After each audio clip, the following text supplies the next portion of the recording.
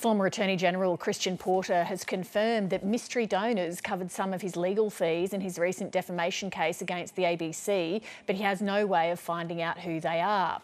Minister Porter was unavailable for an interview this evening, so we're joined by 7:30's Chief Political Correspondent Laura Tingle. Laura, what exactly has Christian Porter declared? In his declaration of interests, Lee, he said that part of the contribution to the payment of my fees by a blind trust known as the Legal Services Trust has been forthcoming. And he says, as a potential beneficiary, I have no access to information about the conduct and funding of the trust. Well, how does this fit with the rules about disclosure, and are there any precedents?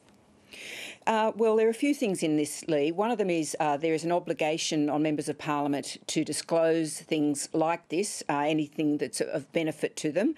And there's also a question of conflict of interest with a lot of these things, particularly if you're a minister.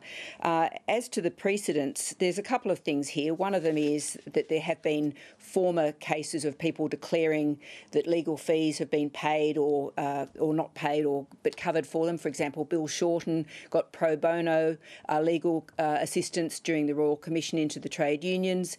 Sam Dastyari's career was ended when he actually declared that he had received funding for some legal costs from a Chinese donor.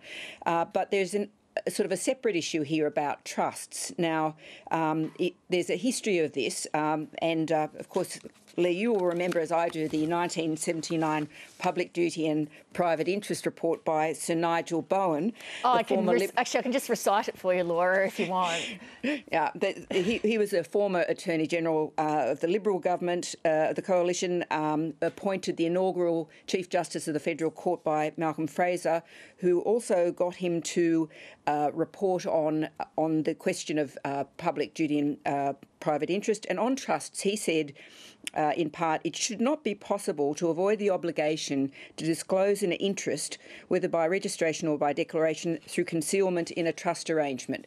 So I think there is a question here. Now, the history of this is that most trust arrangements that have got people into trouble have related to, like Phil Lynch, the former Liberal Treasurer, it turned out he was minimising tax through a trust.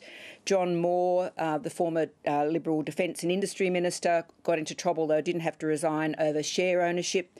But on the other hand, you've had both Malcolm Turnbull and Kevin Rudd having blind trusts set up so that they couldn't be accused of making decisions that would benefit the interests that they held, so that it was to keep a wall up there. So there is a long history beyond trusts, but I think it does leave the question of, why are you taking money from people you don't know who they are? And is that what he's actually saying? Now, we put a series of questions into the Minister's office this afternoon, which he hasn't responded to yet, just asking him, you're saying you've got no access to information about the conduct and funding of the trust.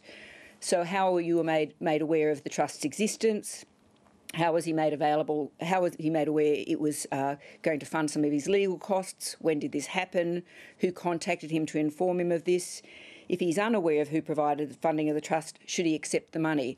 Now, there's just a huge range of questions about this, and just saying, well, there's a blind trust and somebody's looking after me just seems politically perilous, to say the least. And presumably the opposition's chasing him to get those questions answered? That's right. The Shadow Attorney-General, Mark Dreyfus, is raising the questions about, where does he think the money's come from? Could it have possibly come from overseas donors?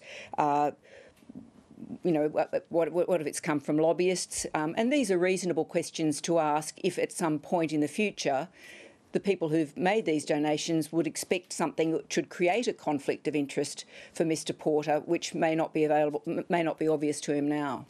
Laura Tingle, thank you. Thanks, Lee. Hi, I'm Lee Sales. Thanks for watching this story. If you'd like to watch more of 7:30's stories, they are on the left of your screen. And tap on the button below to subscribe and get the latest from ABC News.